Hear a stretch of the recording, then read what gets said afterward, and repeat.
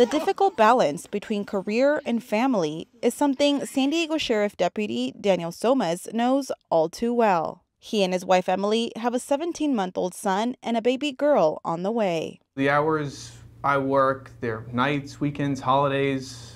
I work overtime, so when you're working jails, you're working nights, days, hours, 12-and-a-half-hour days, sometimes can be longer. This reality played a key role in the couple deciding that Emily would leave her job to be a stay-at-home mom. San Diego Sheriff Kelly Martinez says many workers in law enforcement face similar predicaments. When you're working a bunch of different hours and shift work and weekends and holidays, you get called out. So to have reliable, good child care is really important to all of our staff and our deputies. I was a single parent coming up in this organization, so I was lucky enough to have my parents nearby and they could watch my son, but that's not the case for everyone. The Sheriff's Department is trying to help parents within its ranks through a partnership with Tutris, a San Diego-based company that connects parents with vetted childcare providers. Parents can search the Tutris database by location and by hours needed, including 24-hour shifts. The benefit of having accessibility to this application and all of these childcare providers is you can compare, and you have more opportunity to know what's available, what's out there, what the cost is. So it really provides the user the opportunity to shop around for the best service or the best provider for them.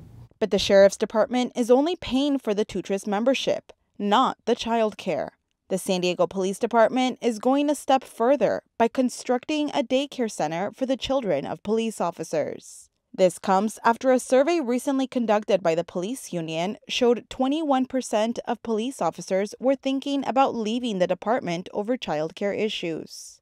And the survey showed 59% had to leave or miss work because of childcare problems. San Diego Council member Raul Campillo hopes these initiatives will also open the doors to more women in law enforcement. We're seeing a lot of need from city employees like police officers, dispatchers who also have to work through the night, and Sheriff's Department deputy sheriffs who have to take care of their kids in the evenings and nights when they're on the third shift throughout the nighttime. And so the fact that we're seeing people step up from our state legislature to our federal government to help fund that benefit just means that we're going to continue to recruit and retain really good peace officers, which we are desperately in need of right now. The new daycare center for children of SDPD officers and staff is expected to open by the end of the year. We're really just excited that employers are starting to get into this conversation and start to realize the critical support that childcare plays in keeping our workforce engaged. Kim McDougall is a senior vice president of social services for the YMCA of San Diego County.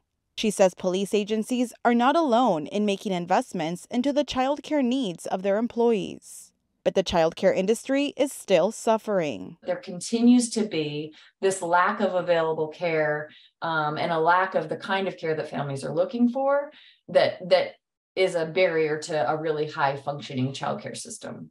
Members of the Child Care Providers United Union have been marching in Sacramento for legislation that supports better pay and benefits for care workers.